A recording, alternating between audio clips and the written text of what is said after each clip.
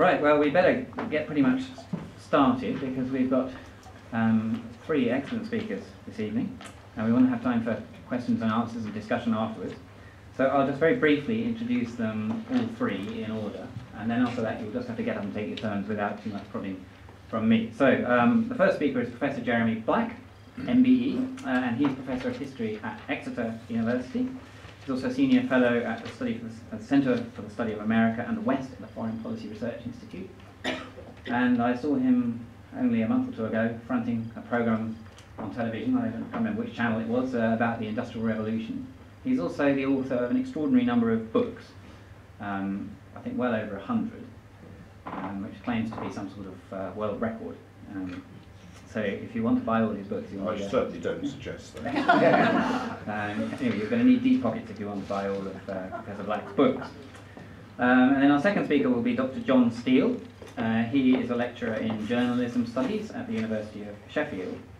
And his specialty, which he covered in his PhD, was freedom of speech and its ideological components in early to mid-19th century radical newspapers and pamphlets. So again, we'll get plenty of historical context from Dr. Steele, I'm sure. And our third speaker, Ginko Kobayashi, will bring the discussion more onto Japan. She is a journalist and worked for the Daily Yomiuri and writes for various Japanese media outlets at the moment, based in London, and has written a book called The Power of the Financial Times, so she's very much an author about journalism as well, also a history of the British media. She also translated Boris Johnson's book, Churchill Factor. Must have been a labour of love. So, without any further ado, over to you. Thank you. Thank you for inviting us. I've only got 20 minutes, so by the nature of things I have to skate. And also, if one's looking, as you all appreciate, if one's looking either at the past or indeed the present or the future of the press, there is a degree of subjectivity as to what seems important and how one interprets it. What I want to try and focus on is a account of the history of the press. I do not by any means suggest it's the only account. There are other people here who are quite able to give you different accounts. But I just want us to focus on that. And what I want to argue essentially is that what we conventionally see as newspapers, which are printed means for the distribution of news and opinion appearing at a regular interval of time, and they developed, incidentally, if you're interested, in Europe in the 1600s. The first 2 are generally held to have been published in Wolfenbüttel and Strasbourg, 1608, 1609, London following in about 1621, and developing at that stage essentially weekly sequence. The first London newspaper that's a daily is 1701. So we're talking about a considerable period of time. But what I want to suggest is that in some respects, people today are very apt to argue that we're moving into a world in which newspapers are being lost among a melange of social media and such like. That in a way, the press as a form of information, conveying information and opinion, for much of its history was a minority activity. I mean, if you think about it, I've made references to dates in the 17th and 18th century. Well, as of course you'll all be aware, in those periods only a minority of the population were literate. And indeed, I think it's fair to say that literacy is variously defined on world scales, but I think it's fair to say that you will find very few countries where literacy was close to whatever you might mean by universal, until either well into the 19th century in the case of some Scandinavian new countries, or well into the 20th century in the case of many countries into the world. So by the nature of things, any written medium was always going to be a minority activity.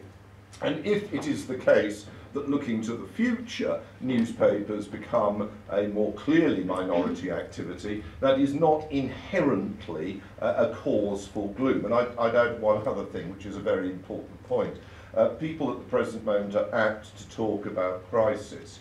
Any consumer industry at the present moment is operating in the most benign of circumstances, and the simple reason for that is we are in a period of unprecedented growth in the world population.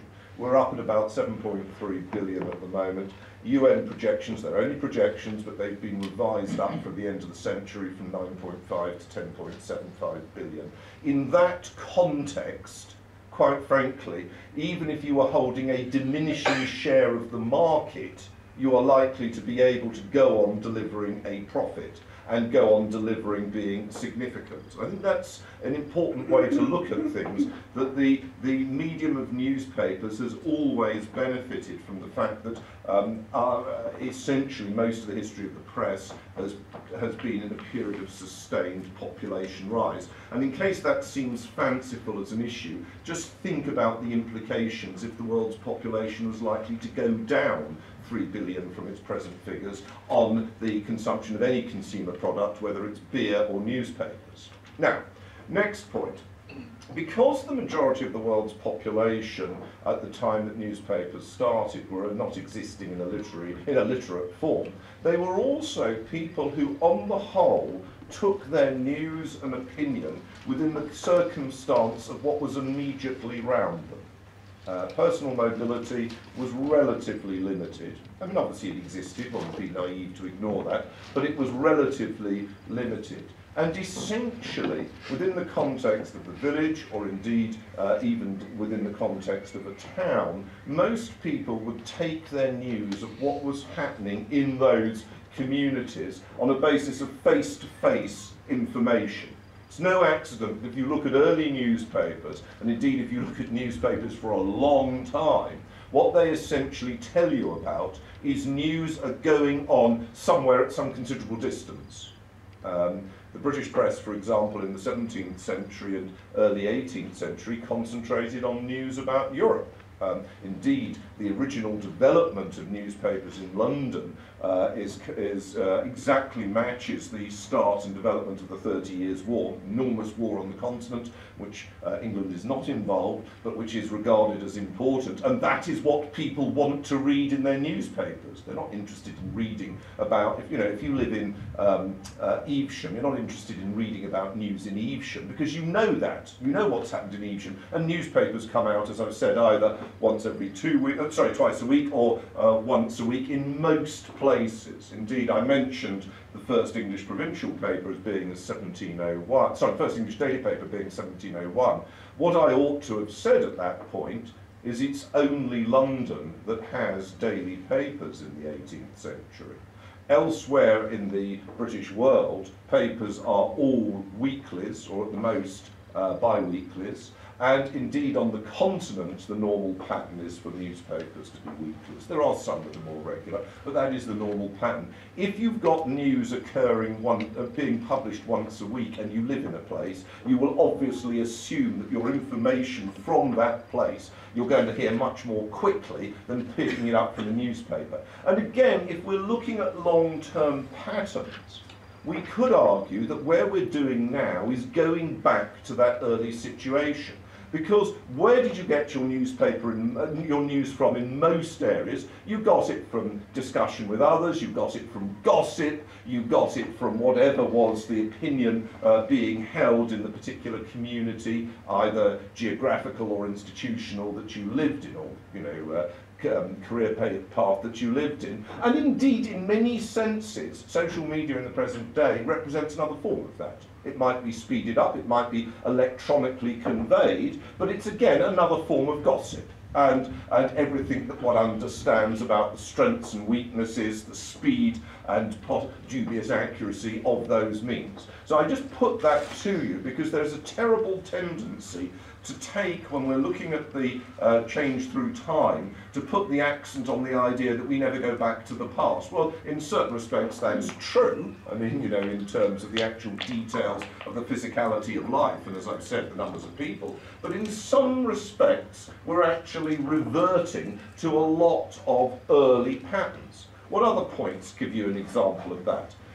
In the early period of the press, and indeed really until steam-based production systems in the 19th century, and here I'm going to sound like a Marxist, but in the early period of the press, it was relatively easy for somebody to set up a newspaper.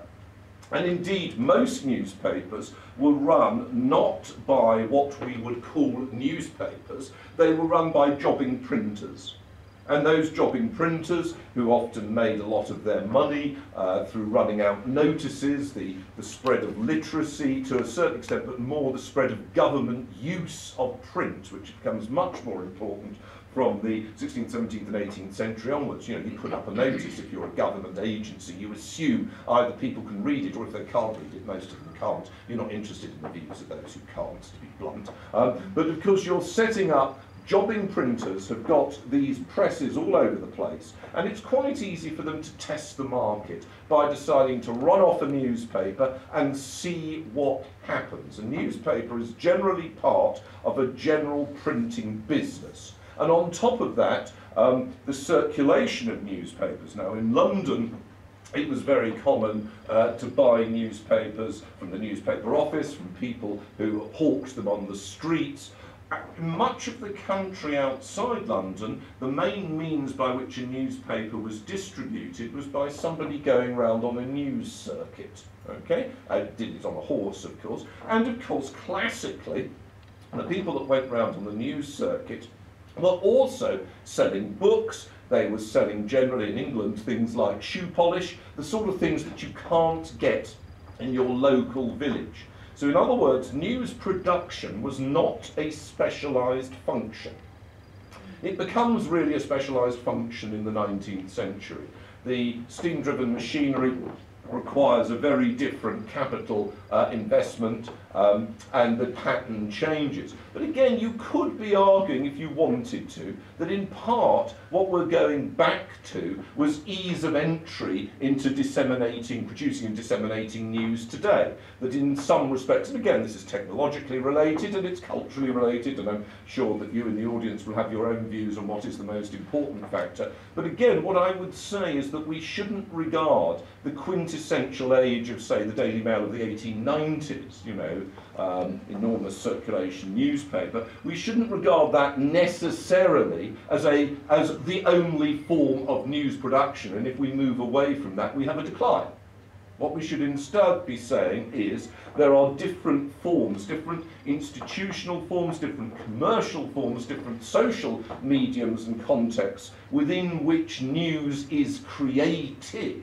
That insofar as you're looking at a news business, it's by no means clear what is going to be the best way in order to disseminate that news. Years ago, I had an interview with Andreas Whittam-Smith, and I was asking him, because I was interested in developments of newspapers. The Independent had only recently been founded, of course there's been demise since, and I asked him what he thought he was trying to do, and he said, well, for him the key element was not to produce a newspaper. The key element was to have a tranche of talented staff, and he wasn't clear what would be necessarily the best way for producing the information created or disseminated by the staff. That it might be through hard copy, it might well be in the future through computers, or it might well be through radio. He had no idea, and he said he had an open mind. But what I think was interesting about that reflection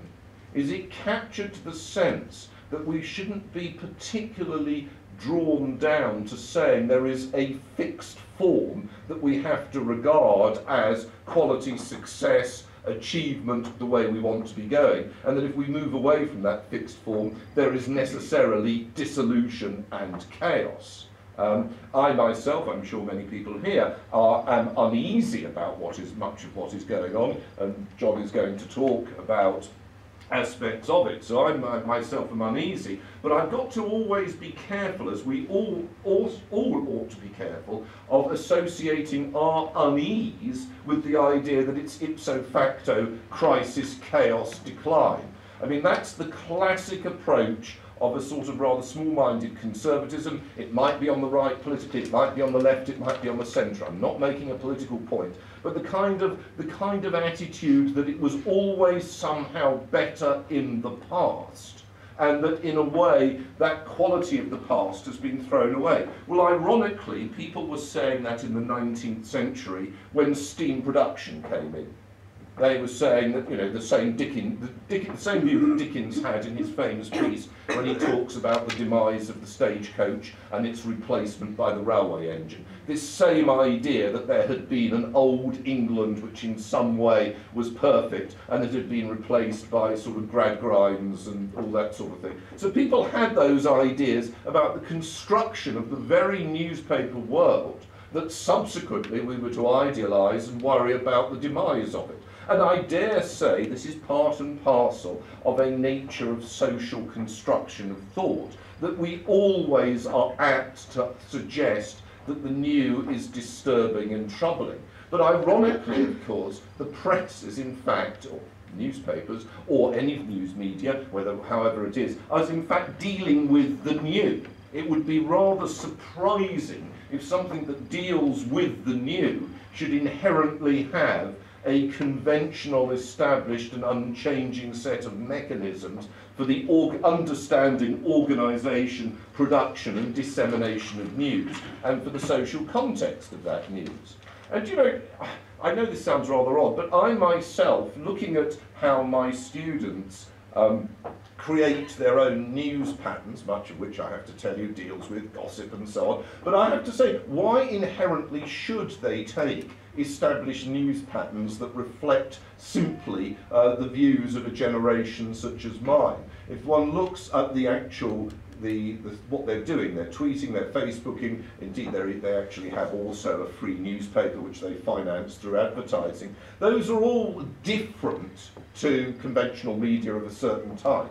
But they do enable large numbers of people to develop the habit of articulating their views. You may take the understanding, you may take the perception that the very entry into the articulation of views is too easy, that there are too many people allowed to express unfounded opinions, flawed analyses and so on. But I have to tell you, again, that was always argued about the press. You go right the way back to the original discussion of printing.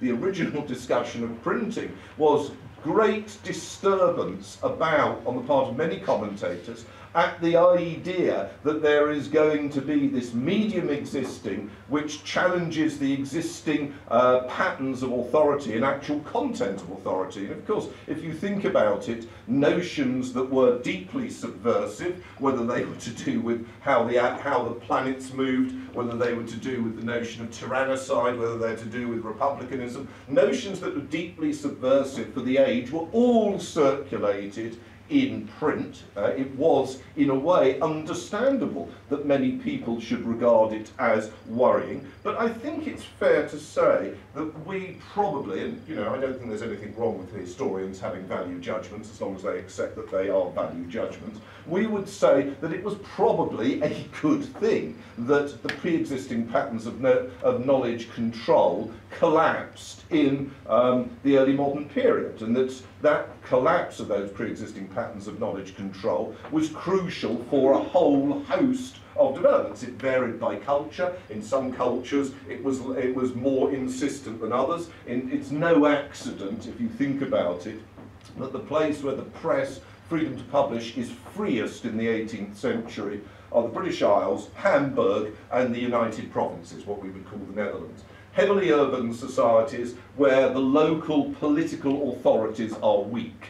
Hamburg is an imperial free city. The United Provinces was in effect a republic, which was a federation of cities. So, what I would suggest to you is that there was an association between a degree of freedom and a social and political patterning in which there was this volatility of ideas which frightened conservative commentators, but nevertheless was probably for the best. It is possible that's where we are at the present moment. It's not going to be easy for anybody, even an authoritarian society of the nature of, let's say, modern Iran, it's not going to be easy to put everything back in Pandora's box, because the notion that you should express your own opinion is now really quite hardwired into societies. The pattern of the breakdown of deference, the pattern of the breakdown of hierarchy is all quite hardwired in.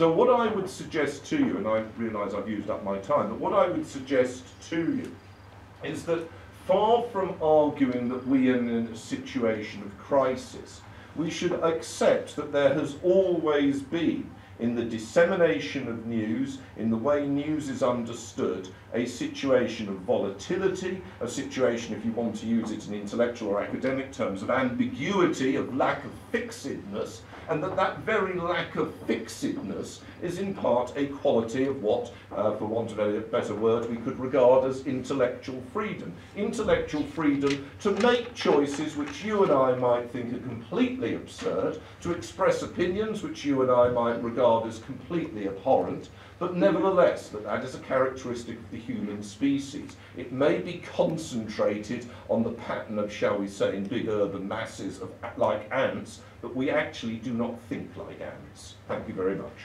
I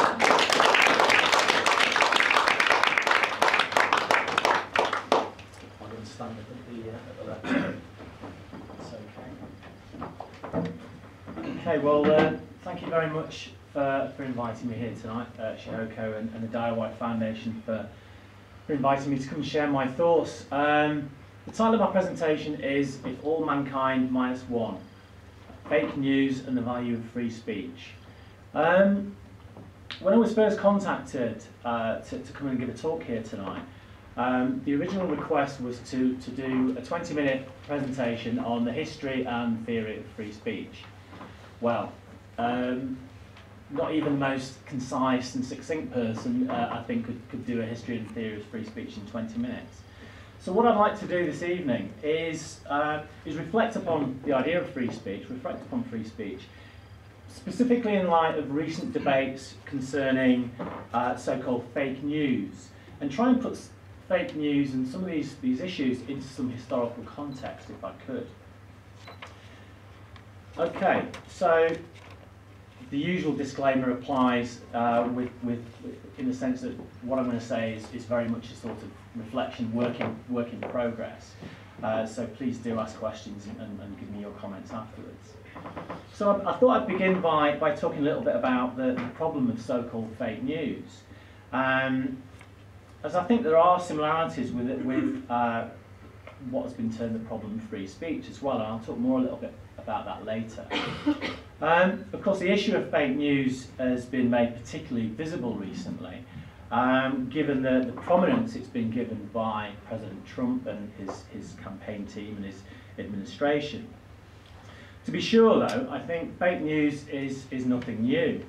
The popular press in particular has a very long history, going back to the late 19th century, of playing fast and loose with the truth or the facts, mainly in order to maintain the interest of its readers, but also its advertisers as well. But the term fake news here is, of course, used to undermine the legitimacy of some forms of journalism, particularly news organisations that don't necessarily see eye to eye with the Trump administration. So you have CNN, the New York Times, the BBC, the Los Angeles Times, and even the Daily Mail, all banned from White House Q&A sessions. It seems that the press in the United States, a little like judges in the United Kingdom, are now being framed as enemies of the people, which is quite a turn up for the books. I think this is all very distasteful, but I think it's really important to remember that there's a long history of politicians and their spokespeople taking against the press when they perceive that the press or the journalist or the news organisation is not sympathetic to the official line that they want to generate. They ask the wrong questions or whatever. So in Britain we have, of course, the likes of Alistair Campbell. He developed a fearsome reputation for his treatment of journalists who were critical of New Labour or Tony Blair. Before Campbell, of course, there was Bernard Ingham, who was Margaret Thatcher's press secretary. Some say that Bernard Ingham was actually the sort of precursor, if you like, of Alistair Campbell, although he very much sort of doesn't appreciate that particular view. But certainly, Bernard Ingham would seek to manage the way in which journalists would access the Prime Minister and her cabinet. And if they weren't sympathetic, if they weren't going to ask the sort of questions that Mrs Thatcher or her cabinet might be comfortable with, then they would get short shrift. So Ingham, you know, he was hostile, like Alistair Campbell after him, was hostile to sections of the press. So it's nothing new, this notion of hostility. In fact, the notion of hostility, of course, is fundamental to our ideas about what journalism should do. The freedom of the press is based upon this notion of the fourth estate, journalists holding power to account on behalf of the public. We as journalists, we should scrutinise the powerful on behalf of the public.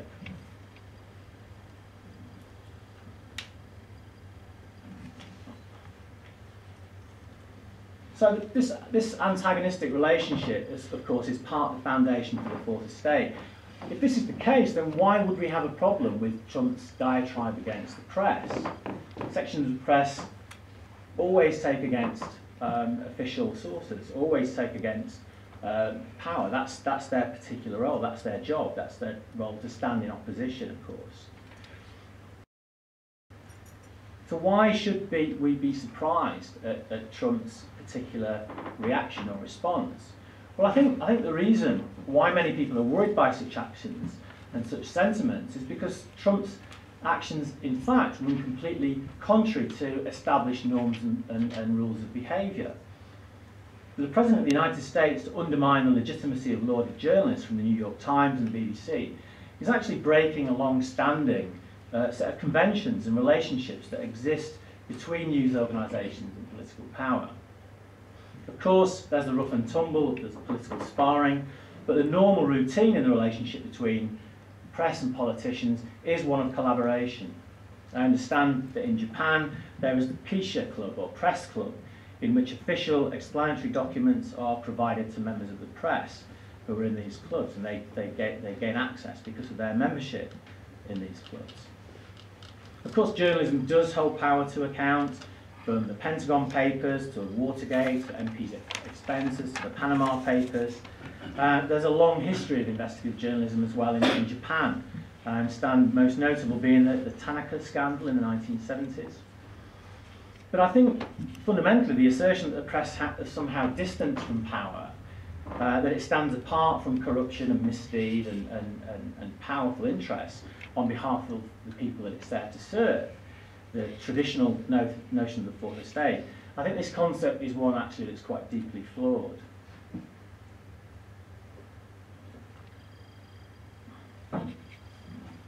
Even though there's a long-standing conflict between political institutions, actors and journalists, the relationship between the two always tends to resolve itself into relationships that are mutually beneficial. Each side always has something to gain from these beneficial relationships, and scholars have given such processes numerous names. Erickson in 1989 talks about an exchange relationship. Lumner and Gurevich in 1981 talk about a mutuality of interest, and Mancini talks of a process of long negotiation between journalists and politicians. The history of journalism, I think, is generally the history of bargaining, negotiation, and even collaboration between powerful interests, from the political positioning and power exercised by press barons like Northcliffe and Beaverbrook, to the revelations of press collusion exposed in the Leveson inquiry in 2012. Sections of the press have always been close to power. So the trend, rather than conflictual, tends to be one of cooperation between the two parties. And I think this is one reason why, in my view, Trump's diatribe against the press has been greeted with such hostility by commentators, particularly within the media, because it goes against all previous conventions of press politics relations. Despite that antagonistic setting of the fourth estate, the press is supposed to play. But what of other types of fake news? Well, fake news is also seen as potentially corrosive of democracy because of its ability to mislead the public in matters of real significance and import. It's seen as such a problem that only this week Facebook published guidelines, ironically in the British press, on how to spot so-called fake news. Amongst the helpful advice were be sceptical of headlines, investigate the source, check the evidence, cross-reference to other stories, and so on. Indeed, the BBC News website reminds us that this is sound advice, well known to journalists already. So BBC is trying to legitimise its own practice and say that this is what we do at the BBC, don't forget it. Of course, the other problem with fake news, it's been suggested, is that it has a potential to corrode democratic processes. From Brexit to presidential elections, we are told that fake news has real significant consequences. And with the expansion of social media and the consumption of news online, real news, it is argued, is drowned out, or is being drowned out by the noise of fake news, thereby undermining the flow of information that allows considered democratic debate to be made. In an article in 2016 entitled "Blighting the Fourth Estate, Fake News and New Democracy" in Foreign Affairs Review, Wesley Garner argues that free speech is important for democracies, but well-informed electorate are even more important. And of course, it's the role of the journalists, the professional journalists in particular, whose job it is to fulfil this role of ensuring an informed electorate. The role of the press is, of course, to hold power to account. Yet even when stark hypocrisies and outright lies are exposed in the press, there seems to be little meaningful response amongst the public. And I think this is the nub of the problem. I think if the recent rise in populist politics tells us anything, is that traditional political parties, institutions, and those with whom they are associated have, of course, lost their legitimacy. Institutions have lost their capacity to connect with and to speak to and for us. Institutions, of course, including the media. One might suggest that the press has always been held with some degree of scepticism by the public. And I think that the current legitimation crisis, with its scepticism of traditional forms of journalism and traditional forms of politics, actually deepens this. In other words, I think it could be argued that the fake news, the era of fake news, is merely the detritus of a much deeper legitimation crisis going on today. So this is all quite depressing, isn't it? What does it have to do with freedom of speech and the history and theory of free speech? Well, I think in many ways the debate about fake news relates to debates concerning free speech and its limits. Given the affordances of social media, individuals and organisations, of course, have power to disseminate misinformation, lies, propaganda and hate, as well as affording us the opportunity of responding to this in a more maybe progressive way. This is where I think it's useful to draw on certain free speech arguments, and the one I'm going to draw on today is one that's put forward by John Stuart Mill. John Stuart Mill wrote his book on liberty in 1859, the same year that Darwin's On the Origin of Species was published. This was at a time when England was undergoing significant social and political change. The extension of the franchise in the 1830s and the pressure to extend it further, along with the repeal of the last of the newspaper taxes in 1855, meant that public life assumed a new sense of vigour as newspapers grew in number and in terms of their appeal to all walks of life. So not just the higher echelons of society were reading newspapers. Newspapers appealed to all social classes. But Mill was concerned, and he was concerned about the widening of the franchise. As more and more people could have a say in how society was run, in theory at least, there was a risk that such power might become overbearing, echoing de Tocqueville's notion of the tyranny of the majority. He was also concerned about what would later be called mass media and its potential to impact upon individuals and on society more generally. In particular, Mill was concerned about public opinion and how opinions are circulated within society and their possible effect on individuality and freedom of conscience. On Liberty, then, is a book that warns against conformity and asserts that modern societies can have great power and influence over individuals. It's not just the overbearing state that Mill is concerned about here, but also, as I've said, social pressure, the pressure to conform, the pressure even to keep silent when one's opinion might not fit in with the perceived general opinion. With regards to freedom of speech, well, I'm not sure that Mill would have recognised this term. He often used terms like freedom of opinion, freedom of conscience, freedom of thought. But I think we can assume that he's talking effectively about freedom of speech during his time. And hence my title, or the beginning of the title, relates to a quite famous quote that he makes in On Liberty, and it's related to his justification for free speech. Mill says, and I'm quoting here, "If all mankind minus one were of one opinion and only one person were of the contrary opinion, mankind would be no more justified in silencing that one person than he, if he had the power, would be justified in silencing mankind. Which, if you think about it, is quite a powerful, profound statement of morality, if you like. If the entire planet was of one view apart from one person, then morally, the planet, the whole breadth of humanity would have no moral justification in silencing that person than if the power was reversed. So how does Mill justify this claim? On what basis does he assert this? Well, firstly, Mill states that to silence an opinion is to assume infallibility. It assumes that the silencer is right, not only at the time of silencing, but for all times in the future. For Mill, this is a preposterous position. To assume infallibility is to embrace ignorance. Secondly, the censored view, or the silenced view, may contain some portion of the truth. And for Mill, the truth and rational inquiry are vitally important. They are the cornerstone of progress. So we must ensure that ideas are given the opportunity to be examined in full. And he states that it's only by the collision of adverse opinions that the remainder of the truth has any chance of being supplied. Thirdly, even if the opinion is true, if it is not contested vigorously and earnestly, he says, it will become a matter of prejudice, with little comprehension or feeling of its rational grounds. And finally, unless views are contested, they risk becoming a dead dogma, preventing the growth of any real heartfelt conviction from reason or personal experience. So Mill summarises his argument by stating that silencing the expression of opinion is robbing the human race an opportunity of exchanging error for truth. And thereby giving us a clearer perception of the truth as it comes into conflict with error. So the notion that bad ideas should be tested in open debate has in fact proved remarkably resilient, of course, as a basis for freedom of speech and freedom of the press. Though this dictum, I think, has come under severe pressure in recent years. The debate surrounding the decision by the BBC to include former BNP leader Nick Griffin on Question Time in 2010 was a good example of the tension and the conflict that this debate and these ideas can generate. On the one hand, the view was that giving fascists a platform is a really bad idea, as this only spreads and legitimises hateful ideas.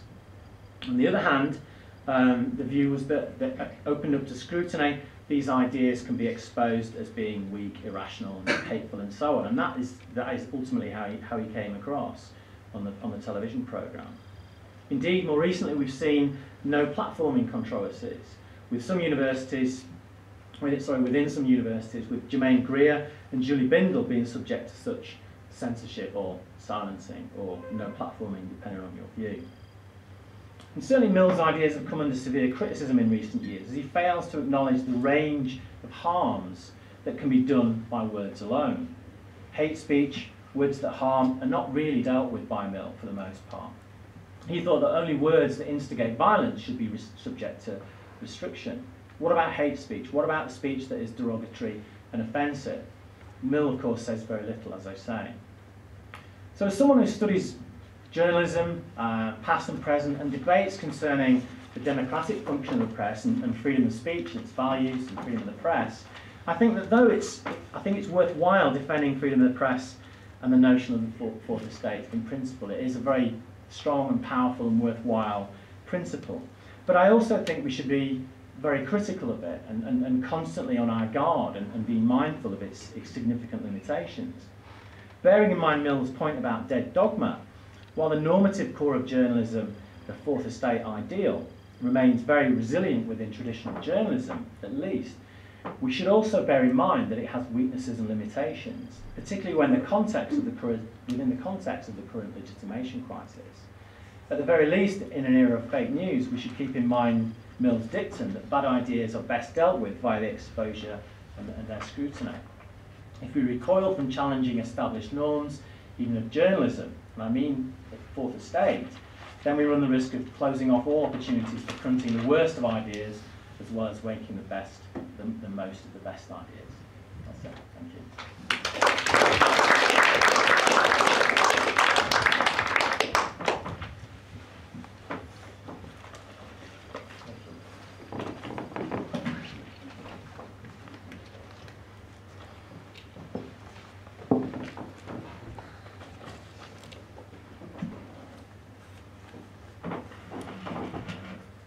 Hello, thank you very much. My name is Ginko Kobayashi, and this is a privilege for me to be able to come here and join two professors talking about Japanese journalism and media.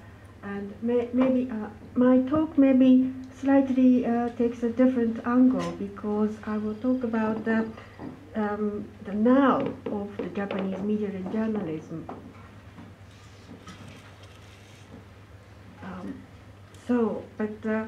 Talking about history of Japanese media, when did it start? It started in 17th century Japanese Edo period, perhaps like British media, and in the beginning Japanese newspapers were called Yomiuri or Kawaraban. Direct translation is title block printing or using clay printing blocks. And then they carried rumors, pure imaginations, just like this illustration of the ningyozu, which means mermaid, or pro or anti-government stories. And modern newspapers began for foreigners and then foreign news. I think this is also similar to the development of British or English newspapers. And the titles were Nagasaki Shipping List and Advertiser, 1861, and the government created a newspaper called Kanpan Batavia Shimbun, 1862.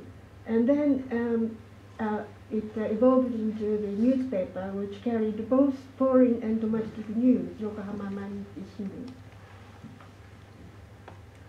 And at that time, there are two types of newspapers. One of them was large newspapers, all shimbun.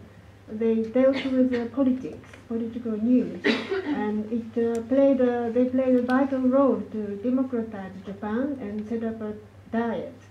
And because they dealt with political stories, they had some pressure from the government. Also, another category is smaller newspapers called shimbun, for life-related issues and local news. And they are now Yomiuri Shimbun or Asahi Shimbun. Both of them were founded in late 19th century, and they began to gain some popularity. And government pressures began to fall on newspapers. For example, in 1920s and 1910s and 20s, at the time of the Taisho democracy, Taisho period is after Meiji period, and that was a movement to achieve democracy and liberal thinking. And then, of course, in 1930s and 40s, there was going to be the World War II, so government censored and controlled the Japanese newspapers. And after World War II, because America occupied Japan, censorship continued. And it's only 1951, true sense of freedom of expression without the censorship started. And this constitution was, of course, came into effect in May 1947. Now we have national newspapers like Yomiuri, Asahi, Mainichi, Sankei, Nikkei, and regional newspapers. There is a category called block newspapers, which is a newspaper which is printed in several or a couple of prefectures. And also another category of evening newspapers. They are Yuka Fuji or Tokyo Sports. They are mainly for businessmen. But at the moment, Japanese newspapers, as in the case of other Western countries, Japan is not the West, but the other advanced countries, newspapers circulation is dwindling, and in 2000, there were about 53 million copies circulating in Japan, but now about 43 million. So 10 million copies down, and it's really continuing. And just for your information, Japan's population is double that of Britain. But most papers are subscribed and delivered to homes and offices. This is, I think, a major difference between Britain and Japan, because 90% of the newspapers are subscribed and delivered to homes and offices. There is a really huge network of home delivery scheme in Japan. Maybe that's the one reason. One of the reasons Japanese papers decline is slower compared to Western newspapers. And broadcasting, NHK, which is like BBC, began as a Tokyo Broadcasting Station in 1924, and the radio broadcasting started from 1925. So BBC also started radio broadcasting in 1920, so about the same time.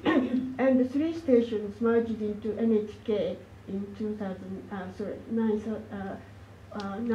1926. And during World War II, all news reports, newspapers as well as broadcasting reports, became official announcements of the Imperial Army General Headquarters. And in 1945, NHK broadcasted Showa Emperor's surrender speech. So from the in 1950, under the Broadcasting Act, NHK became a listener-supported independent broadcaster. It's really like a BBC. But the television broadcasting began in 1950, whereas BBC started television broadcasting from 1936, so quite early. BBC started TV. And internet media, the most popular news site in Japan is a Yahoo Japan news site, which has some meaning because Japanese newspapers, of course, they have their own websites, but they don't carry everything. And so, because they set up paywalls, so lots of long stories or analytical stories, opinion stories, you can't read them on the website unless you become subscribers.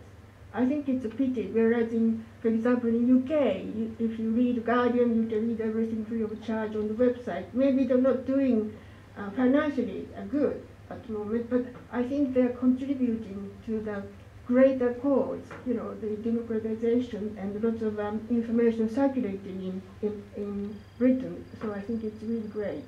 But the Japanese newspapers are so lagging behind about that. They didn't want to invest in digital distribution. Therefore, Yahoo Japan news website became the most popular news site. And then also, in addition to Yahoo Japan, there are lots of new news websites. The Huffington Post Japan, BuzzFeed Japan, also NewsPicks, which is like a new startup. These new websites over there, some of the people who work in traditional Japanese newspapers or broadcasters, they moved to these new websites. So there is exchange of people and the new blood is going in. And as far as social media, LINE is very, very popular. Twitter as well. Facebook is not as popular as maybe in Europe and America, but Facebook is also quite popular. And judging Japanese journalism, level of press freedom, there is a very famous press freedom index every year released by this Paris headquartered Reporters Sans Frontières, and Japan's ranking keeps falling in recent years. And it used to be 2006 51st, and in 2009 it became 17th. And this is what happened was that in 2009, Minshito, it used to be biggest, largest opposition party, which does not exist now, but Minshito new party was the government. And then it took very open door policy. For example, when there are press conferences, media people, journalists who didn't belong to記者 club or newspaper associations, they were able to get in. So they took open door policy. And then 2011, there was a big earthquake. And that was a sort of a key time that people in Japan, as well as people, some observers of Japan, think there was some decline in trust in media. And then suddenly, from 2012, it keeps going down. And according to this organization, Japan's ranking fell because other government bureaucrats harass journalists. I don't really feel, I and also other Japanese journalists living in Japan or in here, we don't really think our press freedom is curtailed or shrunk, but that much. but that's what this organization's decision. And I think Japanese media journalism have some challenges. First of all, business-wise, people don't really read print media any longer, newspapers or magazines or books. And then they don't trust traditional media as they used to do. And criticism of traditional media journalism going around via social media. And there is this word called masagomi. I don't think maybe not much there now, but masagomi means mass media, and mass media is trash. That's what it means, and it's been sort of a keyword in social media. And as far as broadcasting is concerned, perhaps in comparison with this British UK broadcasting, I think there is a lack of public service mindset in broadcasting. The reasons are that commercial broadcasters have really strong position. They are making lots of money, and also lots of dumbing down programs during early evening airtime, and it's really low class, I think, I have to say. But because they have bigger audience, they keep broadcasting them and prioritizing keeping corporate profits rather than viewers.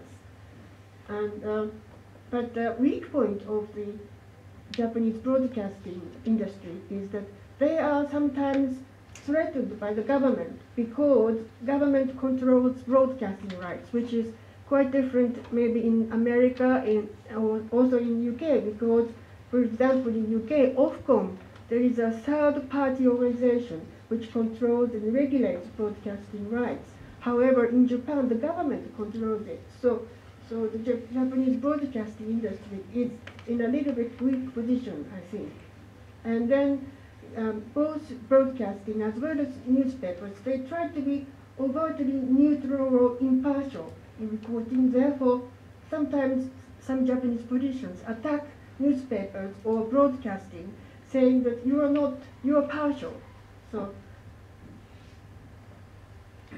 and then little bit wider context, this is my view, maybe not really 100% shared in Japan, but this is my view of the, I've been in Daily Yomiuri, which is English language newspaper, Yomiuri Shimbun, for about 12 years, and I have been writing news stories for Japanese media for the last 15 years. And the characteristics are that they have old-fashioned way of thinking. And for example, respect for the old and respect for the authorities. Respect for the old is in itself is not a bad thing, of course, but if you respect for the old authorities and then they just accept what they say just because they are old or just because they're authorities, I think it's going against the journalism. And also this word, Japanese word, sontaku, there are lots of translations, but I translated it as guessing what others think and treading carefully.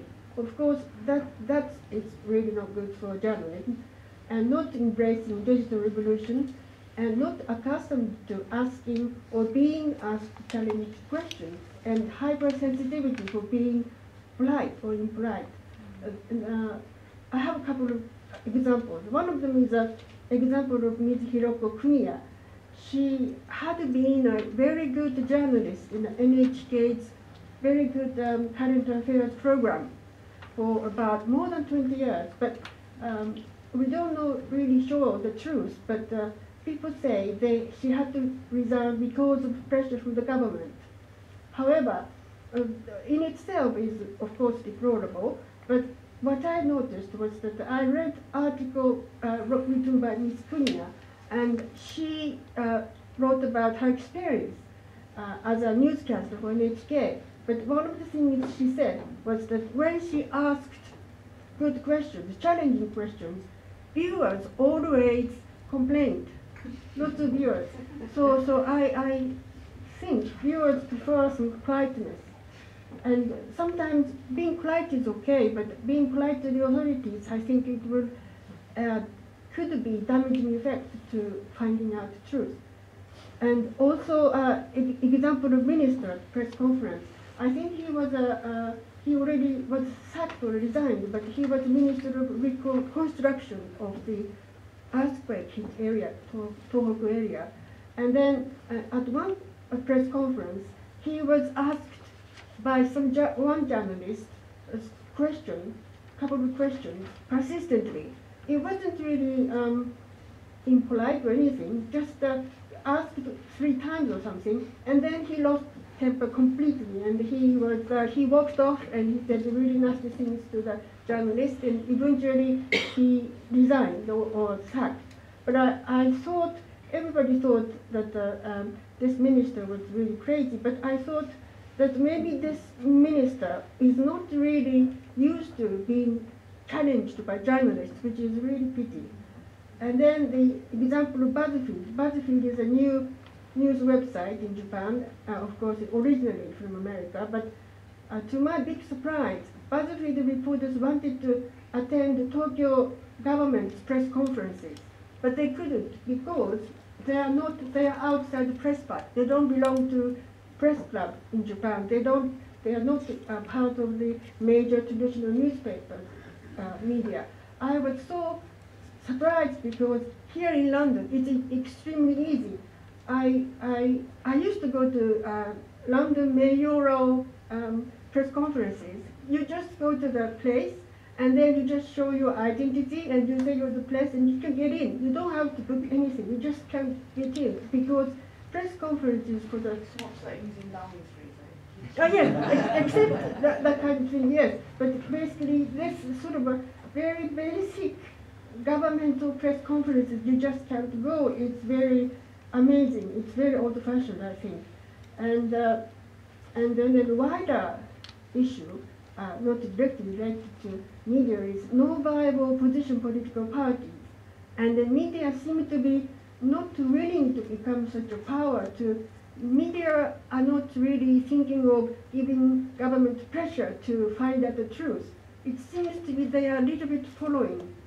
And the population is declining in Japan, so in society, a lot of freshness and the power and dynamism. And thinking about Japanese media and power, during World War II, Japanese media cooperated with the Imperial Army to portray positive pictures of war. It became part of the government's propaganda. I'm afraid I'm not so familiar with this detailed evidence, so I just say this sentence and then moving on to the next sentence, is that there is a huge distrust in media. And then the key incident was Tohoku earthquake 2011, because the government and the major media produced unreliable information, maybe cover up or prioritizing safety rather than releasing accurate information. And deplorably, Japanese media were not able to go to some quote dangerous zones quote because the media and the Japanese newspaper associations got together and they agreed not to go to some particular places, although there were some people there. So, but whereas in UK, I saw Channel 4 News and BBC News people go there. Of course, they don't seek permission from the government. They just go there and then film and then tell the truth. And so I think, this is being polite and asking the signal from the government is really minus to the proper work of journalism. And then another factor of Japanese media power is conservative Abe government. Some critics of Japanese media say there are two kinds to Abe, and the media are not being able to help create opposition power, or NHK journalism might be weakened. That's what the critics say. And did the media do enough to make those power in account? I wonder. My last slide is can paternalistic Japanese media challenge the power in full? I think from the things I have pointed out, I think some of the audience may agree with me that the Japanese media have a paternalistic, old-fashioned, I think, nature at the moment. And even if you get rid of paternalistic, can Japanese media challenge the power in full? And there are two answers. Maybe yes, if you say yes, positive, by continuing what they do, using the Tokyo Olympic Games as a catalyst, maybe continuing investigating and reporting with international experience, because you know the Panama paper documents, at least 2 of Japanese traditional media journalists participated in that sort of coverage, and I think that kind of experience is really good for everyone. And then maybe growth in NGOs, pressure groups, or not only media coming of age, they do more very good journalism, or answer can be no, negative. Start with the traditional old-fashioned journalism because it's DNA, and keeping politeness and consideration, such as kontaku, or avoiding confrontation, and protected in the Japanese language-only environment, being afraid of losing access to power. I don't know which way the Japanese media will be going, jury's out. But I sometimes think that the public may prefer paternalistic, polite approach to do some journalism. So therefore, you know, I showed you some ranking, press freedom. So I think there is a gap of assessing the level of Japanese journalism in a Western way, and also the journalism that the Japanese public may want. Maybe there is some gap. That's what I think. Thank you.